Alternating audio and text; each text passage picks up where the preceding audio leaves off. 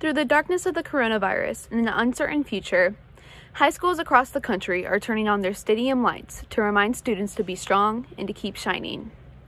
With life disrupted and schools emptied across the country amid the ongoing outbreak, a high school principal in Texas had the idea to illuminate the football field to remind the students that the administration was thinking of them.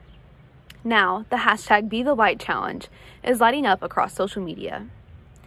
The trend has quickly spread to schools in different states, including Colorado, Tennessee, and Minnesota, and will undoubtedly continue to grow across the states. Many schools are also keeping the lights on for 20 minutes and 20 seconds as a nod to the graduating class this year. This simple act is providing a sense of unity amid the quarantine that has struck the U.S. and altered both students' and teachers' lives. In the craziness of uncertainty in students' futures, especially being the seniors, this gesture is a message of hope for everybody during the current epidemic.